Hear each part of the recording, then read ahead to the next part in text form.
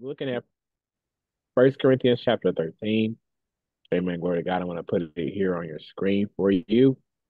And I'm going to start. I'm going to kind of walk the dog slow, but I'm going to start I'm going to start at verse 1 as I share this word tonight. As I got all my little screens open, let me magnify this. All right. Okay, my words went blank. There go my words.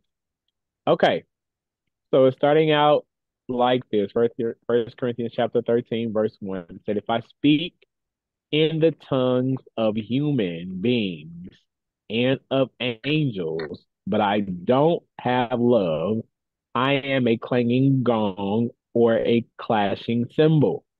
If I have the gift of prophecy and I know all the mysteries and everything else, and if I have such complete faith that I can move mountains, but I do not have love, I am nothing.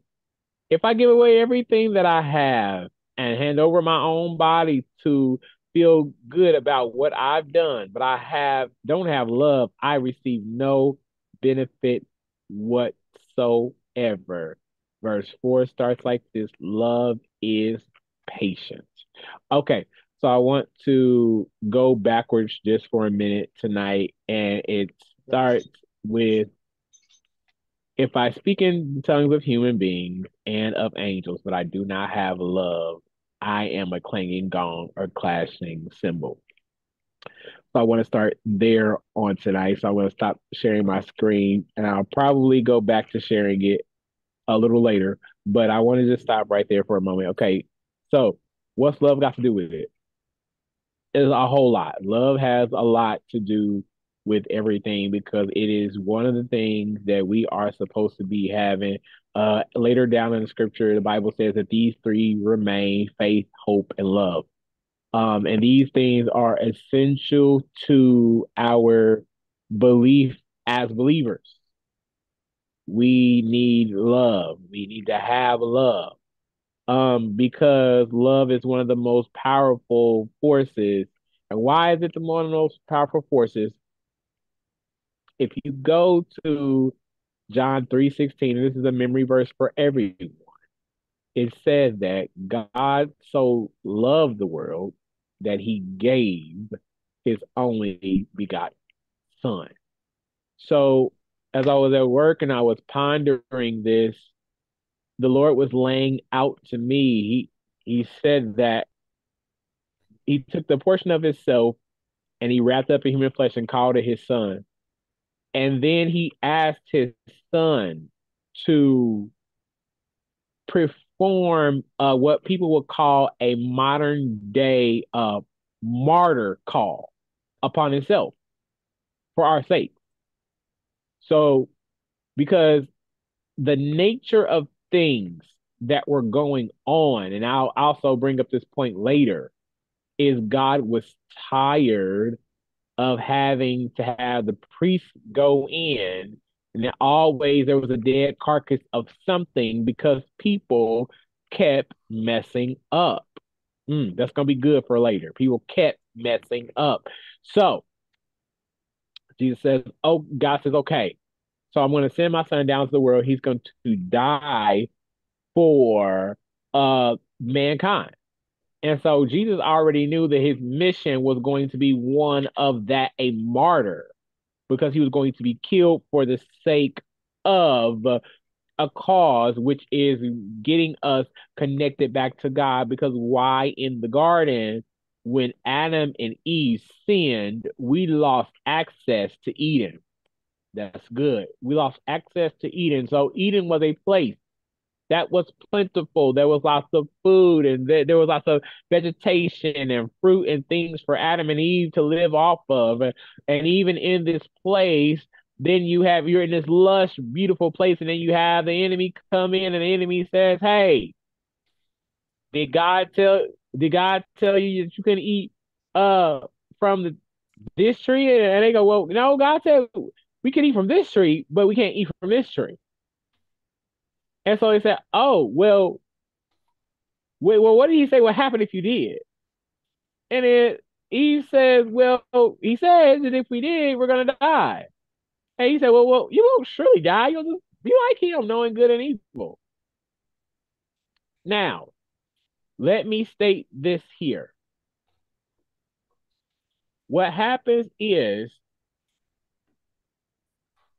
we tell, so the enemy, here's what he did. He told a truth, but he did not reveal the rest of what would happen, further making it a lie. Because if you have a half truth, it's still a whole lie because you did not reveal the contents of what happened. So he told them they weren't surely they're gonna die, so he didn't surely die that moment, but death came upon the earth. So now we had the curse of death upon the earth. So now people had to die. Now, even though God was allowing them to live to be 900, it said later on in the scripture that the God started to shorten the time because he said if he didn't shorten the time, then the world would go on forever. So he started shortening the span of man because listen, Moses and them, they lived to almost be like 900 years old. And today some don't make it past 5. Some don't make it past 10. They don't make it past 15 or 20. Whatever number you want to go up, some don't make it past that age.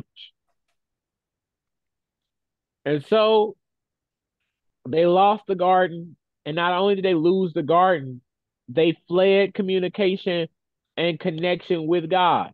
And the thing that, and this is good for our everyday life, this principle, the thing about it is when they fell out of connection with God, they left away from their place and they hid from God. And so God went back to the garden expecting to find Adam and Eve there. He went back there expecting to find his children there, and they were hiding. And he called to them. He said, where are you? And they said, well, we're hiding. He said, well, why are you hiding? He said, because we're naked. And he said, well, who told you you was naked? And he said, well, did y'all eat from that tree? Because you didn't know you was naked at first. And now you know you're naked. And so that's where we get our knowledge from. Knowledge is particularly not a bad thing, but it's power to those who use it for good. Let me just say that because too much knowledge is a whole lot of it can be damaging because you know what they say, I don't mind is the devil's workshop. That's what the colloquialism we have used in the world. Now, how does all this apply to love? We're gonna get to that.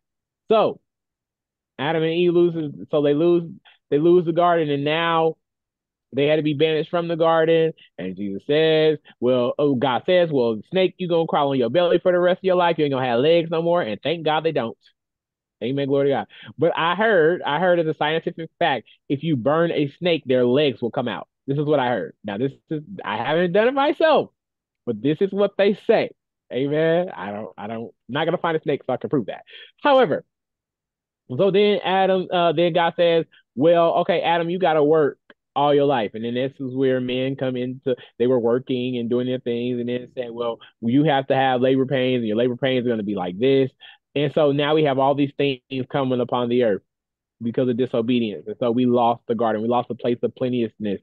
They lost that place. And so then God said, then later on we go, and now we go to Cain and Abel. And in the story of Cain and Abel, we know that Cain was upset because God accepted Abraham's sacrifice. And him being upset, he said, well, God, I gave you my crop. But God said, well, Cain, but it wasn't the best. It wasn't your first. Abel gave his first, and you just gave some. So God doesn't want some time. He wants the start of our time. He wants the beginning of our time. Amen. Glory to God. He don't just want, amen. Glory to God. And yes, we live busy lives, and the Lord knows that. However, guess what? It's best to start the day honoring the Lord because when you put Him first, guess what? The day just goes smoother. I'm here to prove that. I'm here to tell you that the day just goes smoother when you honor the Lord first. Amen. Glory to God. And so after Cain and Abel, then Cain decided, well, I'm mad at my brother and I'm jealous of my brother. Now there's gonna and so now I'm gonna kill him. And so he took him out of the field and he killed him, and then there was blood shed. And then we had bloodshed.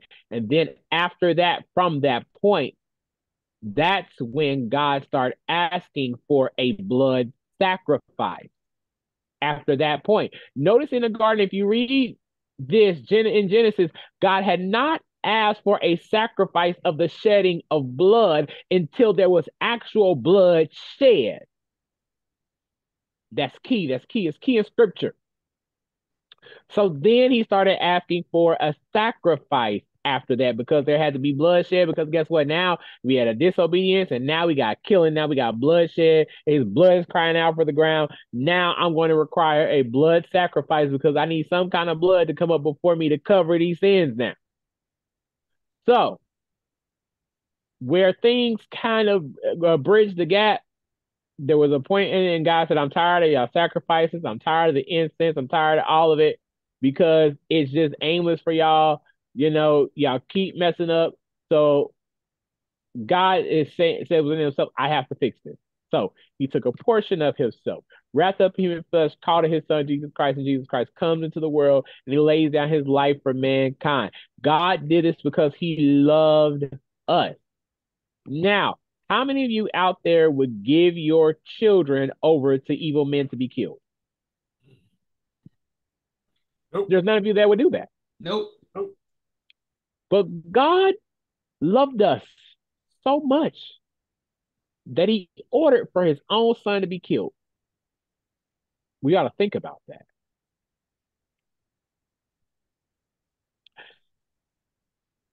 I'm going to say that one more time. He loved us so much. And I was thinking about this on the way to work. He allowed, he put it, he allowed, he told his son, hey, I love you. Go, go die for these people. You have to die for these people now. The thing about it is, God showed his love early on because it was in the story of Abraham and Isaac when Abraham was going to take Isaac up Mount Moriah and kill his son. God stepped in and provided a ram in the bush. Why? Because there was a ram stuck in the thicket because he said, you're not going to have to sacrifice your son because the ram in the thicket is going to be the sacrifice. I have provided myself a sacrifice so you don't have to kill your son because guess what? Later, my son is going to die for you.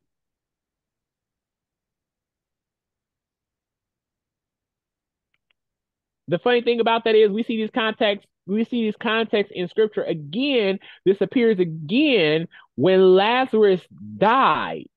And Jesus went to raise him because he said, I'm gonna come and raise you to show that I am the resurrection. Because guess what? I have to die first. Because I gotta go take this thing out of death before you go die. Now later Lazarus died again, but that was after Jesus died.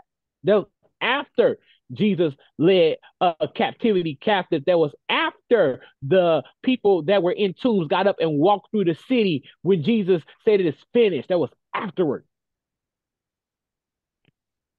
That's why the Bible describes Jesus as the first partaker of death. Now we're getting some more context to this. So it was all because of love. And then after the church is birthed, Jesus sacrifices his life. And after the church was birthed, listen, we're gonna talk more about that because this crucifixion is definitely connected with love, and we're gonna see some things that we might have to take. Uh, so Paul he starts this and he says this in Corinthians. He says, "If I speak in the tongues of human beings." Now, let me tell you what he's saying. He's saying that if I am able to talk plainly and I'm able to speak different languages so that I can not only talk to people, but I can minister to people. He said, and then if I use my heavenly language, which is this is called the gift of he said the tongue of angels. So angels speak the same prayer language that we all speak. Now, that's why Paul is making, because why? It said that when a person speaks in tongues, they are speaking to God. Their spirit is praying to God. It's a conversation to God. That's why he will say, well, there he's speaking in tongues, but he don't have no interpreter. Guess what? When it's a conversation between you and God, you don't need no interpreter. Now, if I'm standing up and I'm giving you a message and I look like I'm talking to you and I'm exclaiming and I'm speaking in tongues, then yes, I need an interpreter. But if I am in my private, you see me and I'm in my private moment with God with my eyes closed, guess what? I am not talking to you. I'm not talking to you. Amen. Glory to God. So, and then God will send an interpreter in that moment because guess what? God is clear and concise on his messages. We do not serve a dummy God that would put someone in a place that is speaking in tongues, giving a message to the body of where there is no interpreter. And so, because God does everything decent and in order, and we are here to be able to take back the integrity of our God. A lot of people, I know I'm going on a rant, but this must be said. A lot of people have put things on God that God has never said, he never sanctioned, he never said it was a part of his character, but yet here it is. Amen. Because the crazy thing about it is, it's funny how we say, well, God, he gets tired of people. But we read in Isaiah where it says that God does not faint nor get tired. So we've got to stop some of the colloquialisms that we say because the scriptures all tell us that who can know the mind of God, who can judge it. I know it sounds cute. I know it sounds glitzy. I know it sounds nice, but we have got to stop it because it's not funny. It's not funny. And it's crazy because people in countless and numbers of pulpits and they stand up and say God is tired and God ain't know that. God never asked you to be his spokesperson. Well, God ain't no punk. What does that even mean? And this is why Christianity has become a joke to people because we saying a whole lot of stuff but ain't saying a whole bunch of nothing.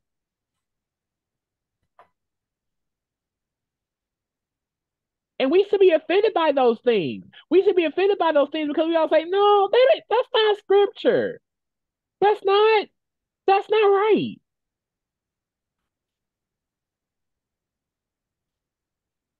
Now, yes, we do know that the word of God says that God said that his spirit would not dwell with man forever. What that means is that the spirit, our spirit that we have, will not live in our bodies forever. And it means that guess what? When he calls us home, that's the day that grace will be no more. But until then, there is grace for people who need grace. And I'm not saying use grace as a license to do whatever you want, but I'm saying for those that really need grace, there is grace.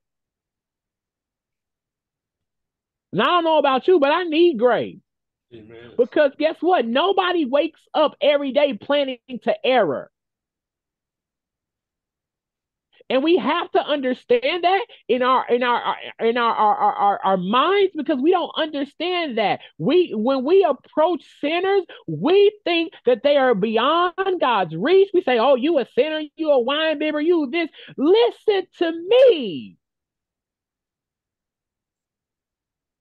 There is grace for that, not grace if they continue to do it, but God knows the nature of man. He knows what he put inside of man. And guess what? God has enough patience for man.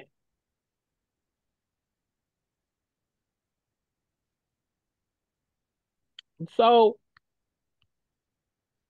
now we know how God deals with us because guess what? Israel always ended up in exile. And to me, exile is like time out. So Israel always ended up in timeout. We know that God he's going to reprimand us. He's going to discipline us because it said that those that he loves, he chastens. We know this. But God has never offed anyone. And we need to understand that in the church. Now, you may be done with them, which still ain't scripture, but God has never offed them. So we cannot refer to people in a way as if God is done with them because we're done with them. I'm still talking about love. And so we come now, Paul saying, although I'm doing all of this, you see me working in church, you see me the laying on of hands, you see me giving to the poor, you see me paying my tithes and my offering, you see me taking care of my pastor, you see me doing all these things, you see me witnessing, you see me doing all of these things, but if I don't have love, none of those things mean anything at all. He said, I am a clanging gong and a clashing cymbal. He said, I'm nothing. If I don't have love, I'm nothing but a show. I'm nothing but noise. I'm a windbag. I'm full of it. And so he goes on to list all of those wonderful things that people do. He said, but if I don't have love, I'm nothing. And this is why I say that love is the strongest force because you have to have a whole lot of love to want to kill your child on behalf of some other people. It takes a whole lot of love for that. And that's why love is the most important thing. And so we jump down in Corinthians and he says, love is patient. Now let's get into this patient thing. Here we go. We get there. Love is patient. What is patient? Well, the dictionary says that patient, listen to this, is the quality of being patient as the bearing of provocation, annoyance, misfortune, or pain without complaint, loss of temper, irritation, or the like. An ability or willingness to surpass restlessness, my God, or ignorance when confronted with delay.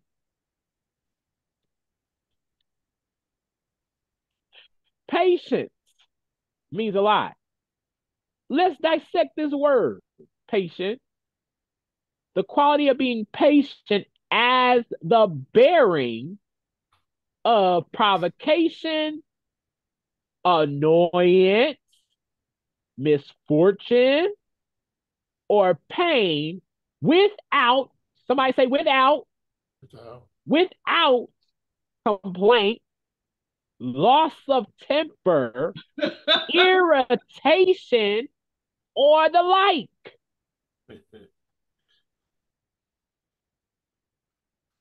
So patience means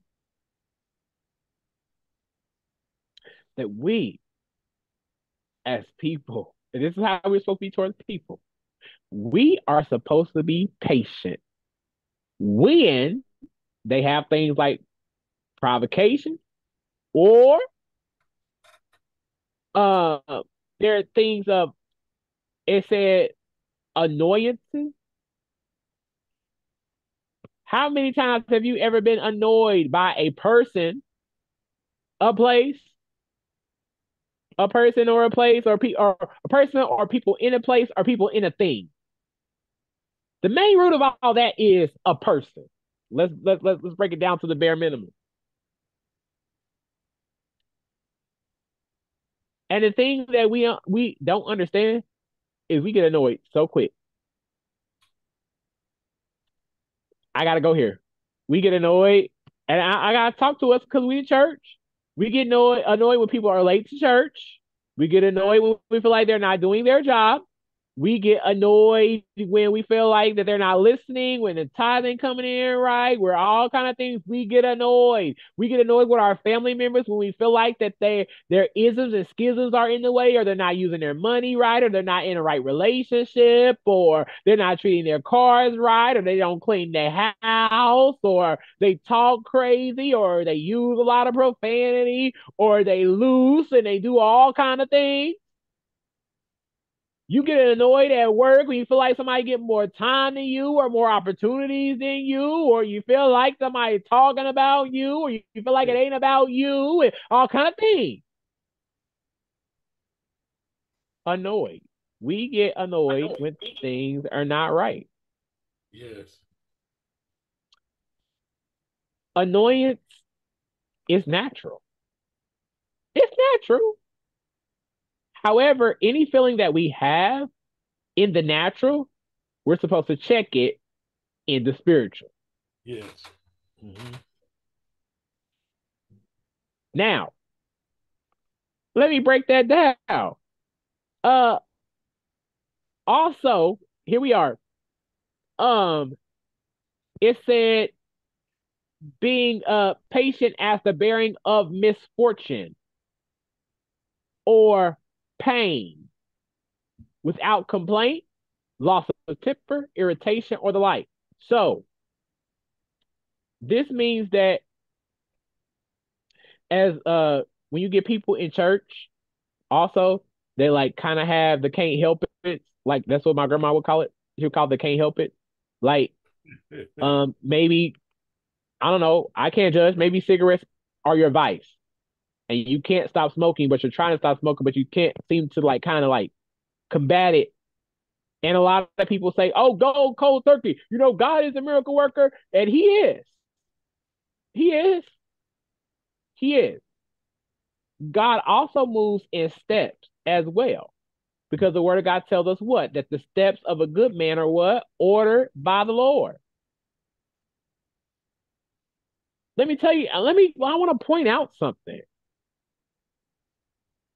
Mo, Noah was found drunk in the cave after the flood. Come on.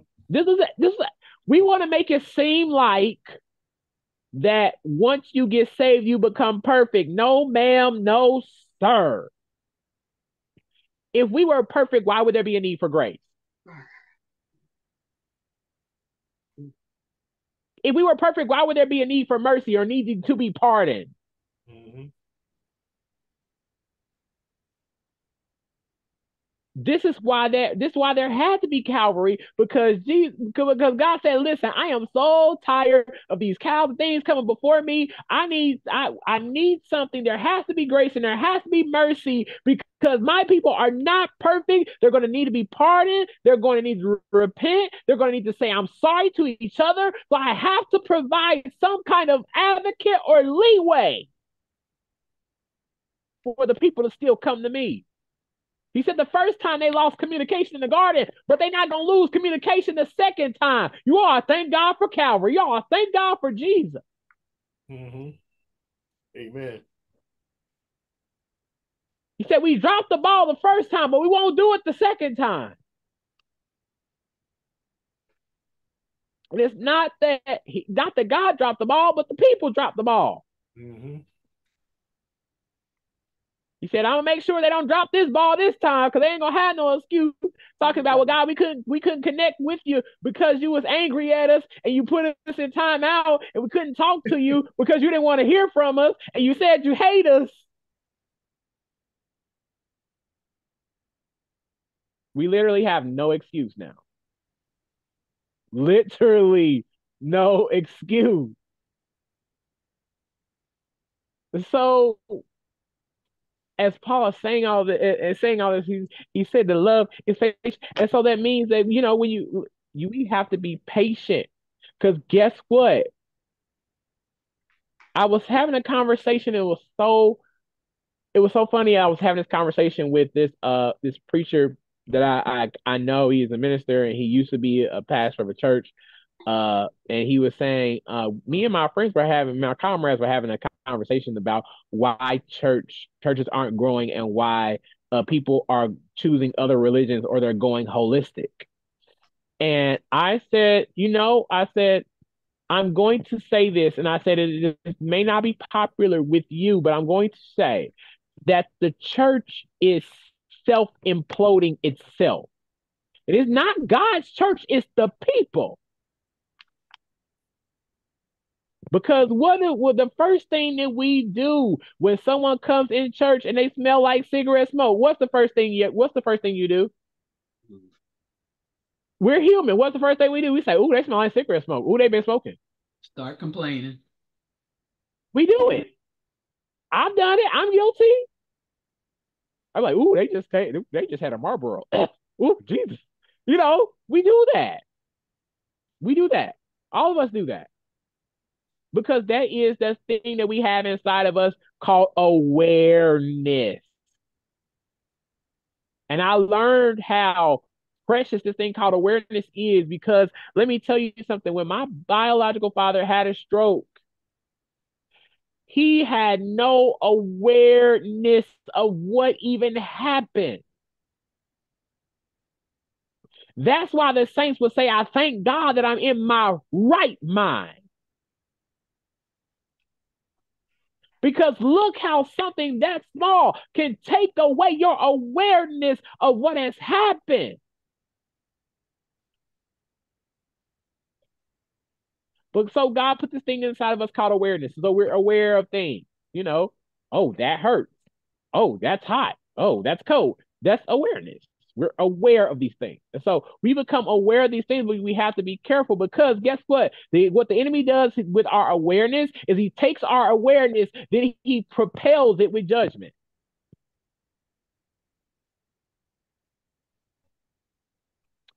And so it takes the humbleness inside of us, the humility inside of us to say, yeah, you know what, they smell like, they may have something with smoking, but guess what?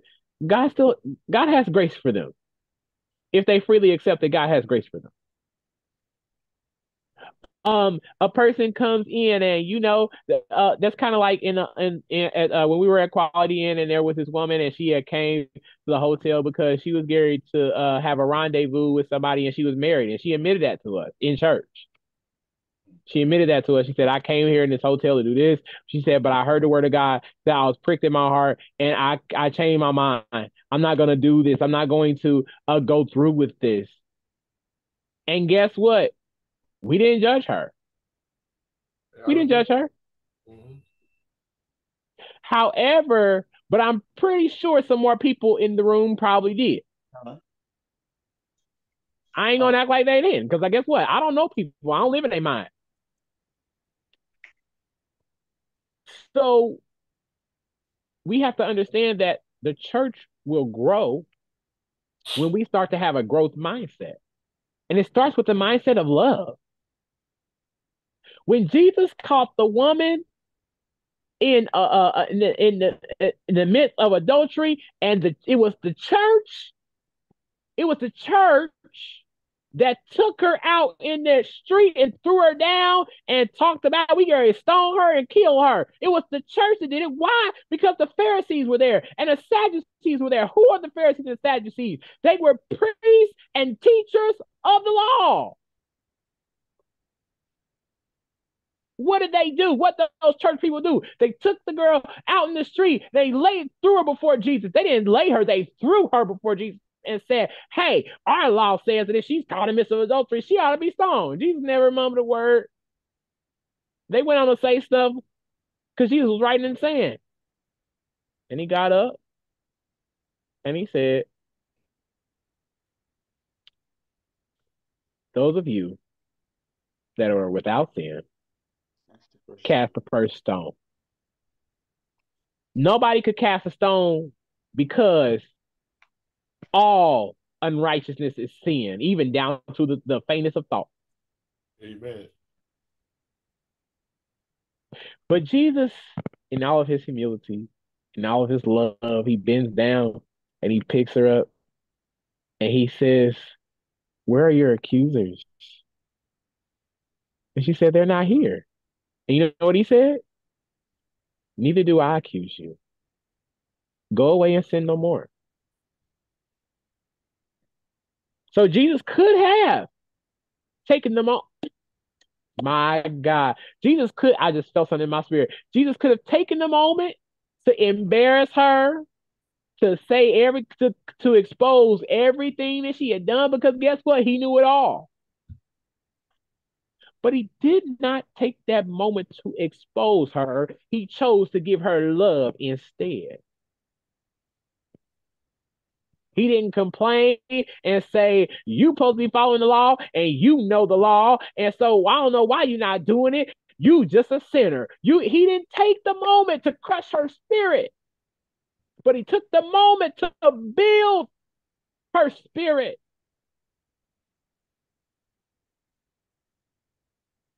And I believe that she believed. Now, how's that different? Because the woman that was at the well, what Jesus did is guess what? Jesus told her how many husbands she had, started telling her all about her life. Because remember, she said, hey, come see a man that done told me all about my life. Jesus started reading her all of her life. He could have did the same thing to the woman that was caught in the act of adultery. He could have did the same thing.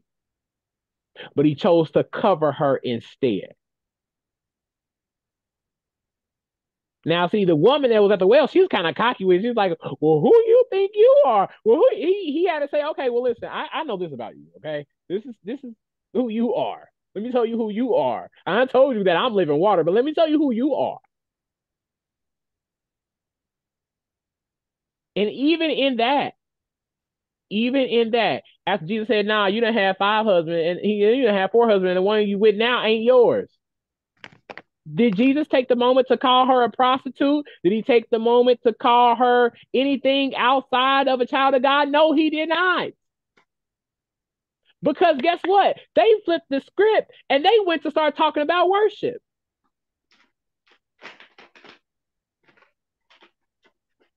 But we as people, when we find out something about someone, we drive it home like a nail.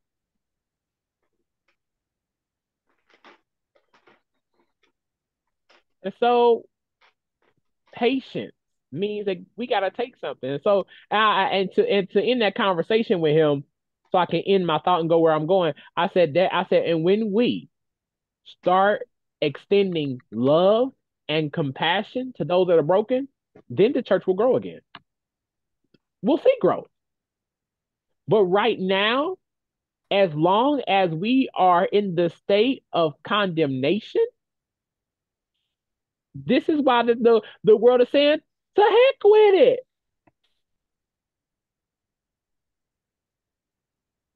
I'm still talking about love being patient. And so, because I want to point out something in scripture. And this is a true fact. Now, Jesus talked about parables in which if the person didn't do what they were supposed to do, that they will be cast into the lake of fire. However, Jesus never condemned anyone to hell. You cannot find that in scripture where he said, and you're going to hell. Amen. Amen. It's not in scripture. So why are we doing something that is not scriptural? I know back in the day they say, you preach fire and brimstone and preach hell and preach that they go into hell. Jesus never told anyone that. Where can you find that? Tell the people that they are just sinners and they're gonna bust hell wide open. That's not in the word. It's not in there. I know this is challenging the way we think, but we need to stay true to what is scripture. But what did Jesus tell them? He told them what? He said, I am the way, I am the truth, and I am the life. So he told him, he said, I am the way. He said, I am the bread of life. There are many statements that he said that I am. And I'm not saying that, again, hear me. I'm not saying that hell isn't real. I never said that at all. I'm not saying that. What I am saying is Jesus never condemned anyone to hell. And I want to ask us, what's wrong with us?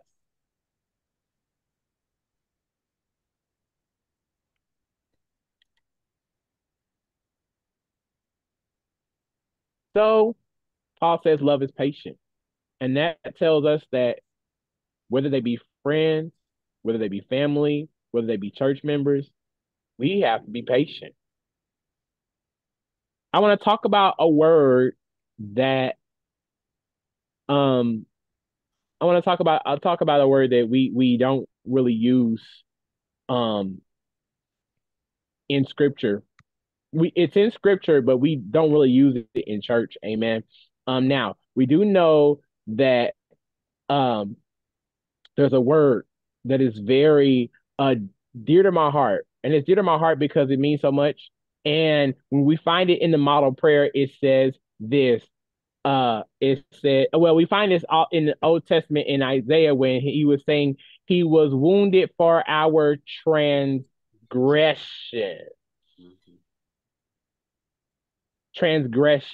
and transgress. And it said that the way Paul later says in scripture that the way of a transgressor is hard.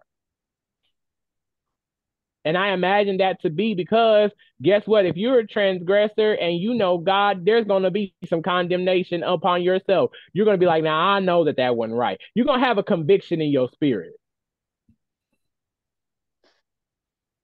So you start thinking to yourself, well, I got to get right. I got to do this. I can't do that. I don't want to do that anymore. And guess what? Sometimes it puts yourself in a place you're like, well, God, I'm really messed up and I really feel like this. And then God comes along with his grace and says, listen, my grace is sufficient, but you got to stay focused. And so that's in God showing his patience. It said that God's anger but lasts for a moment.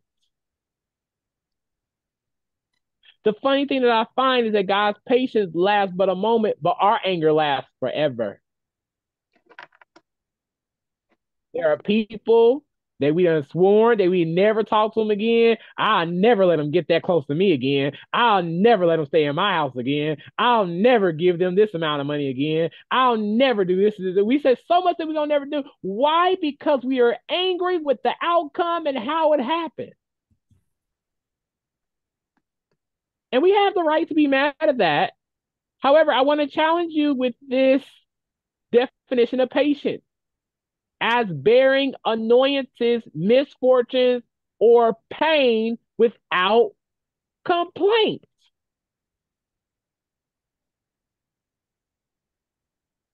So, we as people, that's not denying us our right to feel hurt or things like that, because guess what?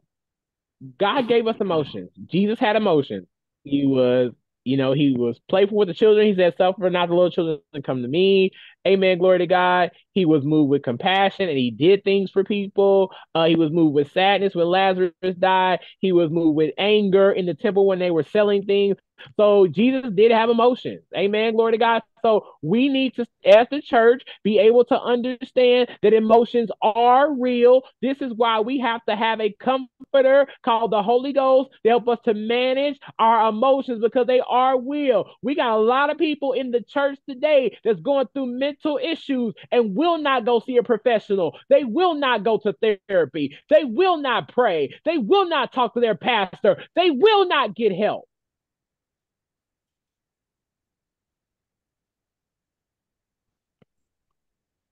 The word of God says it like this: my people are destroyed for the lack of knowledge.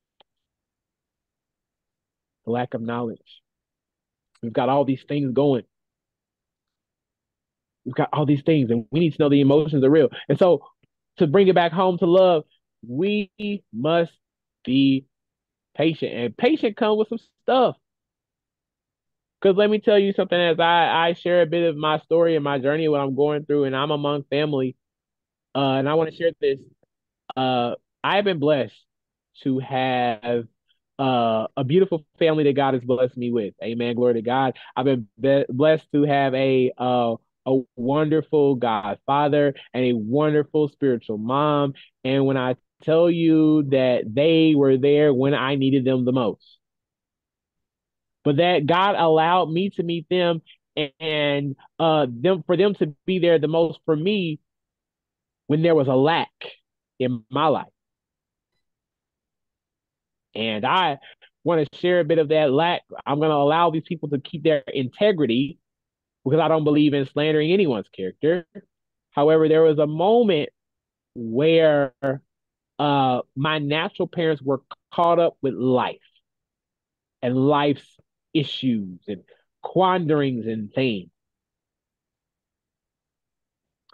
However, when my mother fell sick with COVID and was laying in the floor, the things that I had against her went out the window. And they went out the window because I'm watching what seems to be my passed out mother on the floor.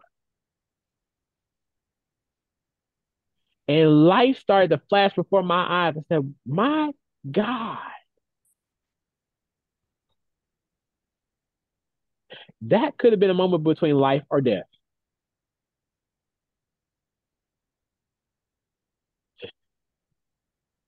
Then now we have at this moment, uh, my natural father, and I want to talk about that because I can talk about it because guess what? That's how we get free. It says that we are supposed to share our burdens with one another. So when I was growing up, there was some contentions in my home.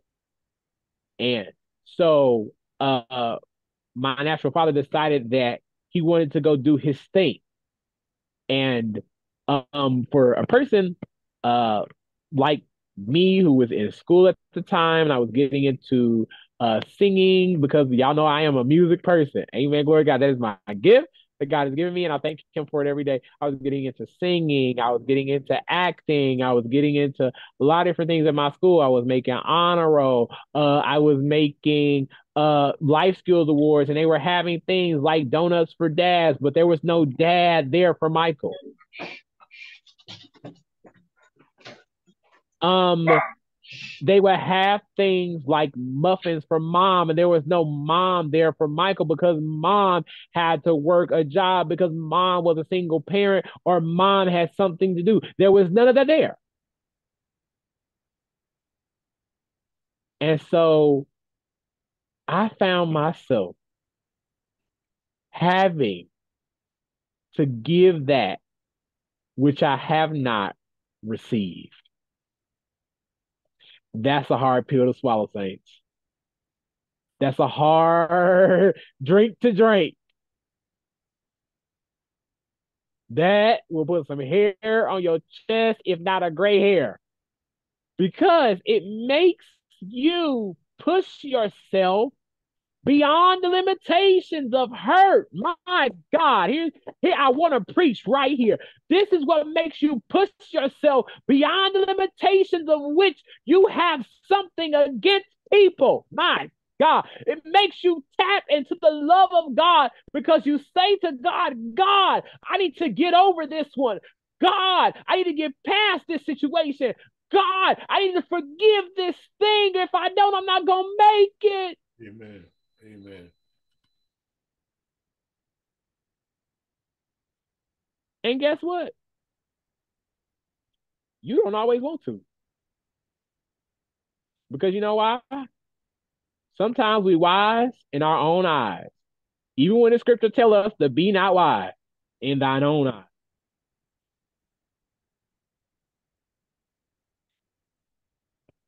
That was my testimony.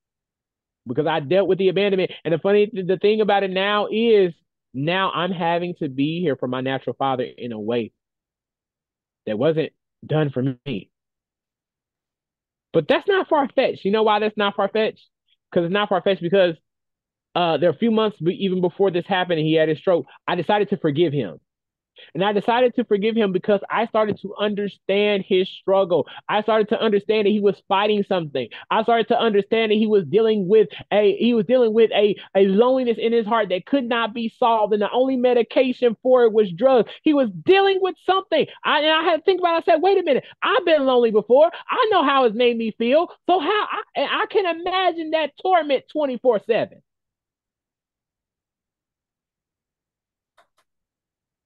And so I was asking God to do some things for me. I said, God, I need you to do this. I need you to do that. I want to move to the next level. And he said, I cannot. He said, I'm willing to do that for you, but I cannot do that for you until you forgive your father. So literally, God told me no. He said, I will do it, but you have to forgive your father first. And I was like, well, God, oh, I ain't feeling that. I ain't really feeling that, Rick, because you don't know what he did. You don't know. You don't. I said, but I had to stop. I said, God, yeah, God knows how we feel. He knows. He knows. He does. But I had to, and I know I'm going over. I'm watching my time. Y'all trust me. I'm watching the time here. I'm watching. I see it. I see it says 8:30. It's probably 8:31 now. I see that. But let me share this, and then I'm close for the night. Um, and so I had to forgive, and then thank God that I did because when this happened, to live without regret. I was able to say, okay, God, well, I didn't have anything against him. Thank God. So if you called him home, that was on you. And so that's how God is with us. We don't spend enough time with him. We turn our backs. We walk away. We say what we gonna say. We judge people. We do whatever we big and bad enough to do. But guess what? He forgives us. We give him this amount of time. He gives us all the time in the world. We don't listen to anything he say, but he'll give us this amount of time to complain. Because that's when he said today, that's why David was able to write and say, I love the Lord. Because he heard my cry. He what? He pitied every groan. That's a complaint.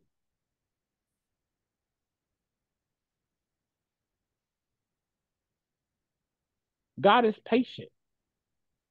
You know how I know God is patient? And as I close, because I'm looking at you. That's how I know God is patient.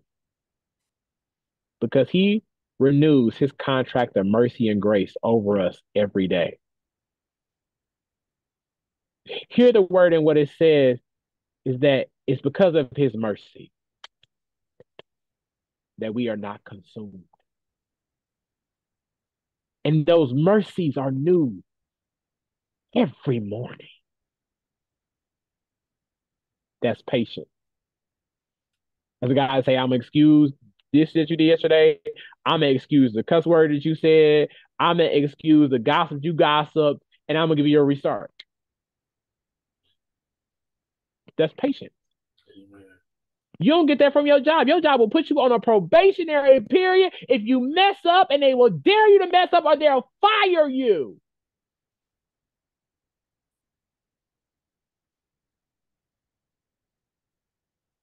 Love is patient. How patient are you? Now I say we're gonna walk the dog slow. We're gonna finish the rest of this next week on this patience. The rest of this the next time we have it, we're gonna move on to the other characteristics. But just starting with patience. We need to be more patient. And guess what? If you're like me, you're thinking now about the people that you need to forgive in your mind. That you need to call and forgive. If you're like me. There are some people that's over on the other side that you're gonna have to say, God, will you tell them I forgive them? Because I don't want anything in the way. This is true. It's true. I'm finished, and I went over time. I kept it a little long, but good start because this is vital and this is needed. Amen. So, Amen. Papa, do you have anything? No, well talked, patient. And yeah, you're right about one thing, praise the Lord, in your teaching. There's somebody on the other side. I've got to ask God to tell them I forgive them and hope they forgive me. Because I didn't do it while they were alive. We all have that. We all have that. Didn't do it while they were alive. And God is patient. He's patient.